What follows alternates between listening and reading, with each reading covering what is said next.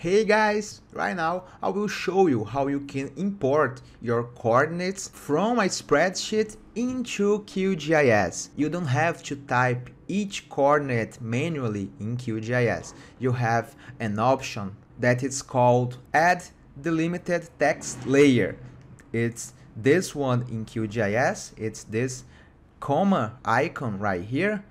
You can press Ctrl-Shift-T or layer, add layer, and add delimited text layer. Perfect.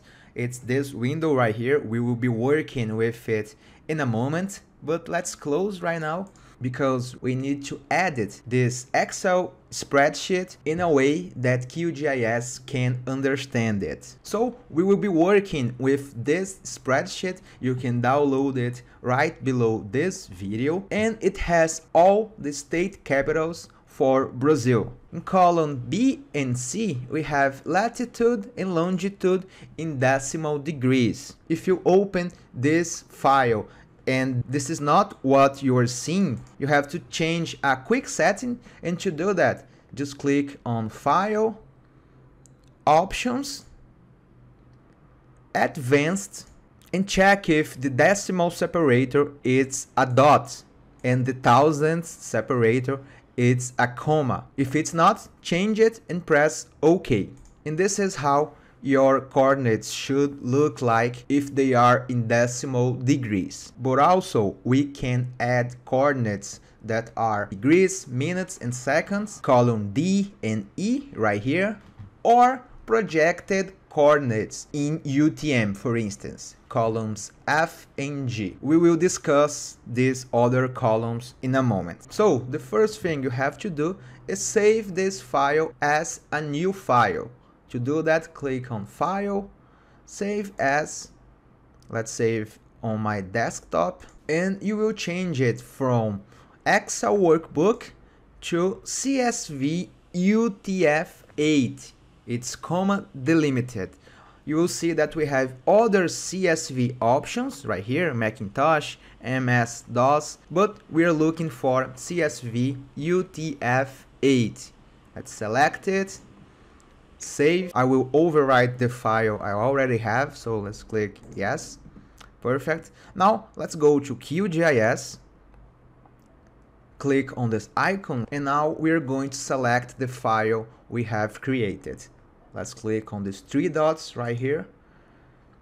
Select the file, open. Right here, you can change the layer name. It automatically uses the file name. This other option right here, it's the file encoding. I told you to save as UTF-8 because we have this UTF-8 encoding system right here. If you change to any other encoding system, you will see that the sample data is this table right here that displays how your data will look like after the import. It will be all wrong. So you can change it, and you can see that sometimes we will have problems with special characters, and to solve that you can try one by one or save as UTF-8 and select UTF-8 right here. It's easier for you. So the next setting is this one, the file format. Instead of using CSV, as you may think, you have to select regular expression delimiter, and right here in this field you will insert a semicolon, just like this one. This is the way you tell QGIS to create a new column. Every time you have a semicolon in your data, it will create a new column. And if you open your file with Notepad, let's right click, open with Notepad, you will see that each column is separated by a semicolon. Perfect. So let's close. Let's go back, and now we can go to record and fields options. We can discard some lines. By default it's 0. We are not discarding any line, but we can discard lines from the top. Perfect. We must activate this option right here. First record has field names, and this is true. The first line, it has the field names, capitals, latitude, longitude, and so on. You also must activate this option, detect field types, and make sure that the decimal separator is comma option is not activated, since the decimal separator is a dot, so you don't need to activate it. Next, in geometry definition, you have to select point coordinates. If you select no geometry, it will add just a table to your project. Let's make a test. So add, you will see just a table like this in your project. Let's select again this layer, open, and change it to point coordinates.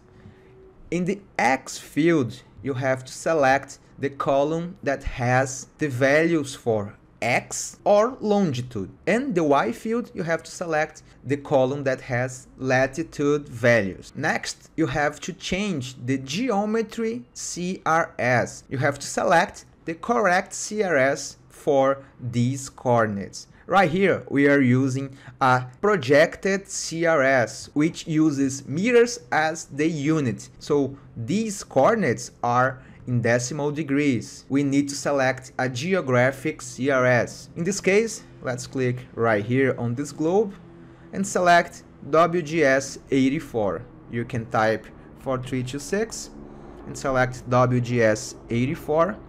OK. And layer settings, you can activate use spatial index. It improves the performance of displaying and spatially selecting feature. And you can also activate this option right here, watch file. If you edit the original file, the spreadsheet, while QGIS is running, it will automatically change that on the software. So let's activate it and I'll show you in a moment. Now everything's ready. All you have to do is click on add. You can close it right now. You will see that instead of this table icon, you have a point layer. First of all, note that you can't edit this layer. You can't add new points or something like that. That's because it's a connection with the original file. So if you want to make changes to this layer, you need to export as a new vector file. And you know how to do that. Right click, export, save features as. Remember that option, watch file. Let's identify this point right here. It's Macapá. And if you go to the spreadsheet and search for that point, Macapá, and if you edit the longitude, let's just change the signal from negative to positive. So let's change it and save.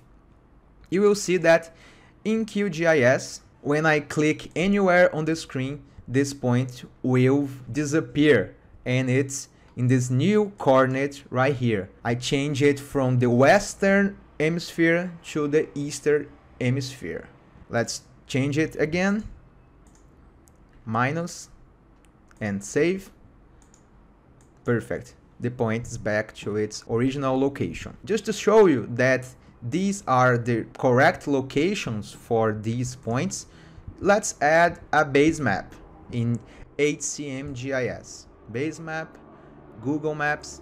Let's drag this layer to the bottom. Perfect, this is what we were looking for. Now, let's work with these other 4 columns. First, let's work with degrees, minutes, and seconds. We are still working with latitude and longitude, so we need to work with a geographic CRS, but we need to edit the cells in a way that QGIS understand.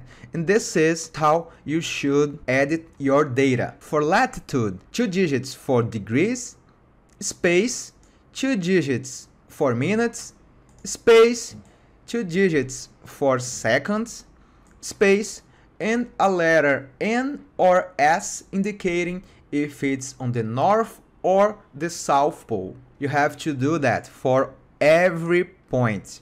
So let's do this for this first two lines right here. And for longitude, the only difference is that you have to insert this 0 right here. You need 3 digits for degrees. So even if your longitude is below 100, you need to insert this 0 right here to the left.